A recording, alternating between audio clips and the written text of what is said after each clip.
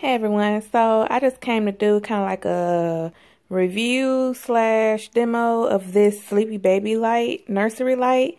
I was sent this for free for my personal review, and it says that it helps baby fall asleep naturally, sleep faster, longer, return to sleep sooner, and promotes a healthy sleep cycles.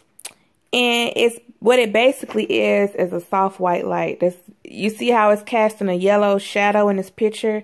That's exactly what it does. Up here at the top it says, light can interfere with baby sleep habits. The Sleepy Baby light welcomes sleep. And then there's some additional things on the back. If you would like to pause it and read this information, you can. They also sent me this cute little baby bib right here. It says Sleepy Baby. And they sent me these little tips, 7 tips to help your baby sleep better. I'll try to, you can pause it like I said. Pause it here if you want to read it. And then I'm going to move down. Pause it if you want to read that. And then I'm going to turn it on the back. Pause it if you'd like to read that some more. And then down here, again, feel free to pause the video. Now, I'm going to show you the light bulb, what it looks like. This is the light bulb right here. It's just a little yellow light in there.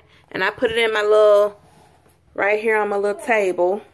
So I'm going to turn this big light off. See, as you can see, how the wall is looking really light. That's with the big light on. So I'm going to turn the baby light on. You see that yellowish tint? Now look at the wall.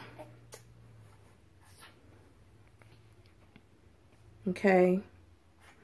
I'm going to point it up in the air. Now you see the difference from the top light I had on to now I have the baby light on. Okay, so that's baby EJ just hanging out. He's actually ready for a nap. He's sleepy. He's getting a little cranky. Yeah. Say hello.